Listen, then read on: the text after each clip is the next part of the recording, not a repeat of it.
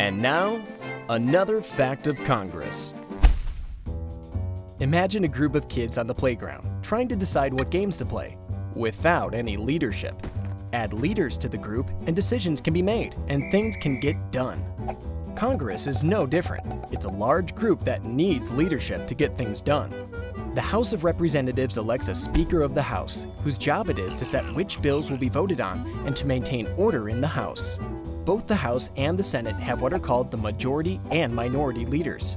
They are chosen by each political party to lead their efforts in each chamber. Perhaps the best title of all goes to the majority and minority whips. Yes, whips. Their job is to make sure that the members of their party line up correctly when voting on critical issues. There are many other powerful people in Congress, particularly those who chair the many important committees.